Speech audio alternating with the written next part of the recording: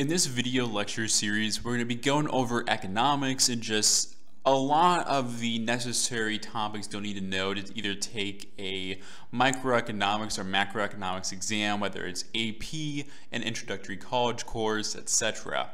And to kind of begin, we're going to define what economics is. And just in a very simple sense, economics is the study of how people make choices.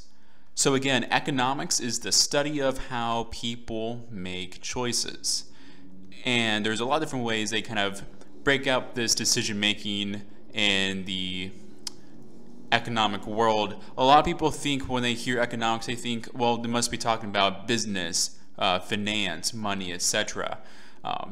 But that's not necessarily what economics is always about. So there are a lot of, relations to the financial markets and all that, but economics is really an application of psychology and mathematics and philosophy and a lot of other different topics. And kind of the core question that economists try to solve is this problem of scarcity. And scarcity is this problem of satisfying. So the problem is we try to satisfy our unlimited human wants with limited resources. Unlimited human wants and with limited resources. So what do I mean by this? So I'm going to just do a quick example. Let's say that we're a kid, it's Christmas morning, we have a white Christmas, snow is falling down. It's pretty much every holiday movie's, perfect setup. But we get out there and the snow is really not as thick as we hoped. It's really wet, so it kind of melts right away. So we only have enough snow to make 2 snowballs. Well, we're a kid on Christmas. Of course, we want as much snow as possible because we want to build the biggest snowman we can imagine. So here's my attempt at drawing a snowman. I apologize. I am not studying art by any means necessary, so I'm just going to draw him a little face and draw him a little hat, and we'll call our snowman good.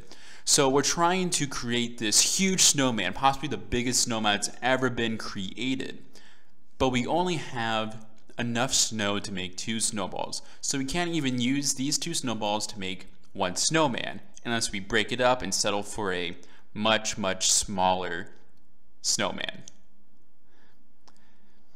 And that's kind of a very brief introduction to this concept of scarcity. So scarcity, again, is satisfying our unlimited human wants with limited resources. And this reflects, this is also really applicable to things a lot more important than snowballs and snowmen. This comes from money, natural resources, so like trees, lumber, paper, etc., oil. So our human wants, we want as much resources as possible. We want to build structures, we want to power our cars, our houses, etc. But the reality of the situation is that we just don't have enough resources to satisfy all the wants in the world. So we have a lot of food in the world naturally, but we still have people that are hungry or starving because we have a food crisis, because we have limited resources to devote to food. Ideally, we want to build as many structures as we can. We want to keep using oil for as long as we can until we have renewable energy, but the reality of the situation is that oil reserves are running out because they're a limited resource. So this just briefly describes what scarcity is, and in the next lecture we're going to be talking how we can apply this concept of scarcity to opportunity cost.